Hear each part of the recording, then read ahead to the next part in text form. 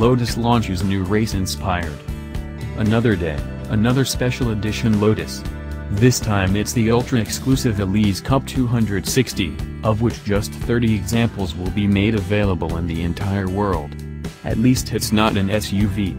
The new car is race-inspired and has fancy aerodynamics that generate actual downforce, 396 pounds, 180 kilograms, of the stuff at 151 miles per hour, 243 kilometers per hour.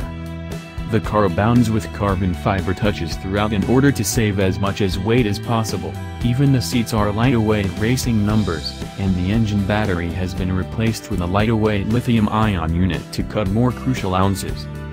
Not to be confused with the Elise Cup 250, the new car has a racing chassis developed by Lotus's motorsport division, and the supercharged 1.8-liter engine has been tweaked with new air intakes and revised calibrations to produce a heady 250 horsepower, 186 kilowatts, and 188 pound-feet, 254 newton-meters, of torque.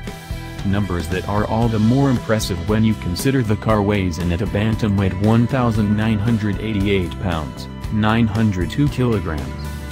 With the car's 6-speed manual gearbox and sports ratios deployed to full effect, the 0 to 62 miles per hour, 100 km/h, run is taken care of in just 4.2 seconds.